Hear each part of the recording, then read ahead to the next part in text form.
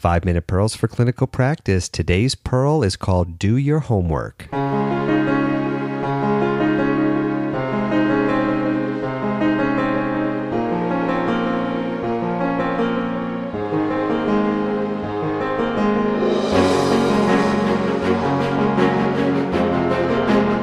Hello, this is Dr. Brian Morris, and this is 5-Minute Pearls for Clinical Practice, where you will learn the tools to provide exceptional care for your patients.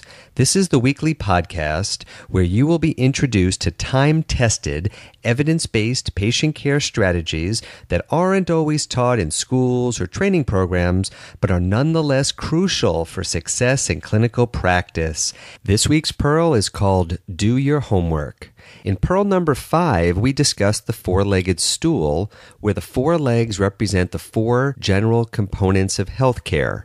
If any of the legs of the stool become weak, the entire stool can topple over, collapsing into healthcare problems such as heart disease, cancer, autoimmune disease, and other problems. The first two legs of the stool represent what's usually practiced in Western medicine, with the first leg being medications and the second leg representing procedures and surgeries. The third and the fourth legs represent areas that are typically the patient's responsibility, with the third leg representing self-care, such as nutrition, exercise, sleep, and stress management, and the fourth leg representing relationship care, which is the sum total of the patient's personal and work relationships. In pearl number 6, we discussed the two major components important in terms of building a strong and healthy third leg of the stool. In other words, how to build strong self-care habits. We spoke about these two components being practice and integration. So the keys to building a healthy third leg of the stool with good self-care habits is practice and integration.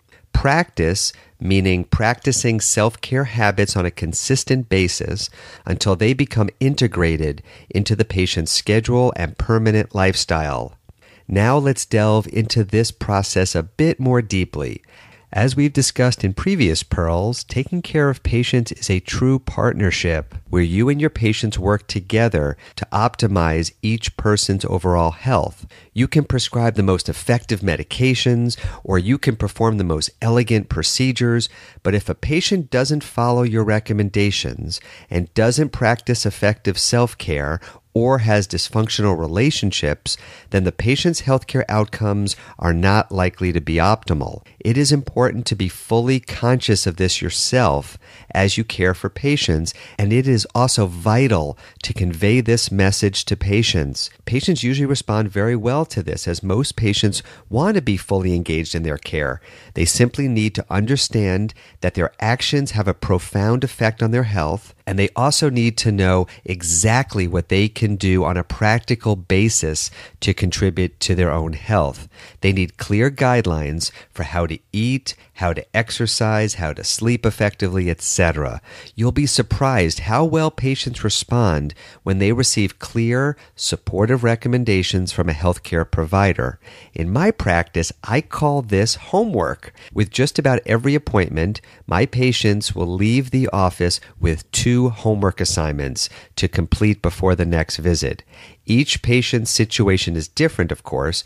For some patients, it might be something simple like go for a 5-minute walk each morning before work. Or for other patients, it might be have an apple before dinner each night. Side note, a recent study showed that having an apple before a meal reduces the caloric intake of that meal by almost 200 calories. Or for other patients, it might be something more challenging, such as download an app such as Moves, or purchase a wristband such as the Nike Fuel Band or the Jawbone Up to make sure that that patient is getting the proper amount of activity each day. The specifics of the homework assignment depend on the specific situation of each patient, but the key is to give each patient 2 homework assignments with each visit to accomplish before the next visit to see you.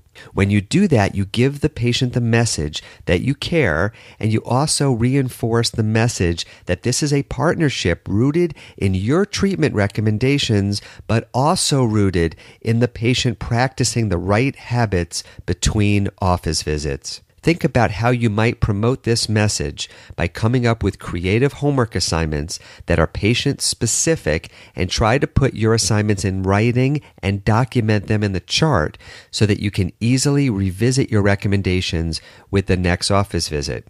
When I say put the homework assignments in writing, I mean write them down and hand them to the patient so the patient can leave the office with a specific written homework assignment. By doing this, you will be helping your patients to become more invested in their health and also to significantly improve their chances to reach their optimal healthcare outcomes. Let's keep the dialogue going. Let me know what you think of this week's Pearl for Clinical Practice. Post your comments and experiences on the 5-Minute MD Facebook page. You can follow us on Twitter at Brian Morris MD. You can email me at drmorris@5minutemd.com. That's DRMorris at 5minutemd.com. And of course, you can visit us anytime on our website, 5minutemd.com. Let your friends and your colleagues know about this podcast, and please make sure that you are subscribed on iTunes. When you subscribe on iTunes, you will receive each subsequent Pearl as soon as it is posted.